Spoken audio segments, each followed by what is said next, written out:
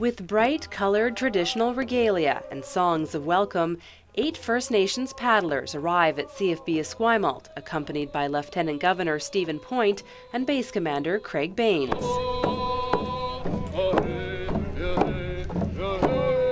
They've come from a journey across the water in a hand-carved canoe, ready to recognize and celebrate a special day. And here to share in the celebration of a thriving culture are First Nations veterans and current members of the Canadian Forces.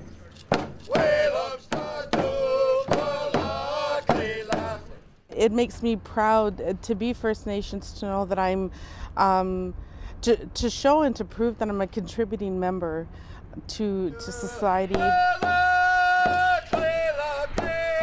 The festivities are full of food, dance, songs, and gifts, a way to acknowledge members of the forces who are of First Nations ancestry and to celebrate their culture. It's great to underline the fact that Aboriginal people are here in the community. They're part of the military, they're part of the country, and it's a good thing to do that. The base commander for CFB Esquimalt pointed out today that First Nations people have been defending Canada for the past 200 years, and it's important to recognize their contribution in many conflicts, including 2 world wars. Their contributions throughout the last few world wars has been phenomenal, really.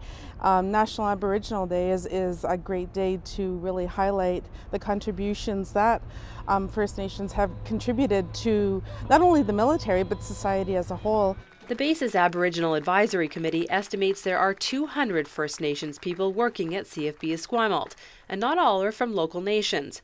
Corporal Jocelyn Eastman is from the Broken Head Reservation in Manitoba, and Petty Officer 2nd Class Marielle Audette is Métis from Quebec. I heard the chief of the Staminas people say that we are actually building this nation together. And I just love this because I think it really gives us a wider scope of what reality is today. Audette says First Nations people give the forces strength, adding different cultural viewpoints and approaches to work and life. She says being a part of this celebration allows her to see how different parts of the greater community can support each other and work together. We have the city of Esquimalt, the Navy and the Canadian Forces, and then we have also the First Nations, the people of this land. And to see all that come together, I think it's really encouraging.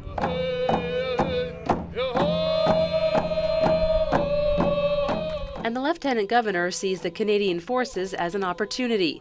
He says unemployment is high in many First Nations communities, and young people should consider a future with the military. I think it's important as Canadians, as Aboriginal people, to do our part, to go and join the military, to be part of the military. And you can get an education, you know, and travel the world. It's a great thing to do. And this won't be the only big event observing First Nations culture. National Aboriginal Day is June 21st, a day to learn, acknowledge, and appreciate our diverse culture. In Esquimalt, I'm Nikki Ewanyshyn for The Daily.